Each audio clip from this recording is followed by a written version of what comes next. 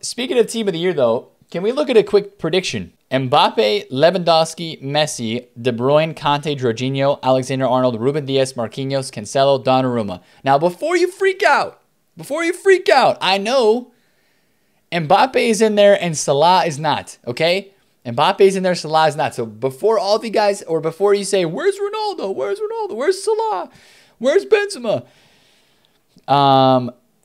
You know, if I was being completely honest, if it came down to a vote, and if it came down to EA rigging the vote, Mbappe gets in over Salah every day of the week, in my opinion.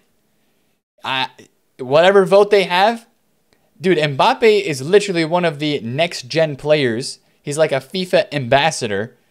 This stuff is rigged anyways, man. Do I think Salah should be in? Yeah. Should be. Is it guaranteed? No. Rigged and day ruined. That's why this is a prediction. Yeah, cover star tax. Exactly. Marquinhos, best defender I've used by far this year. Salah instead of Messi. There's no way Messi is not in. I think if there's any locks, if there's any locks for team of the year, I think there's like less than 5. But I would think of 3. I think that Messi, since he won Ballon d'Or. I think that Lewandowski would be almost a lock in too. And I also think that Donnarumma is a lock.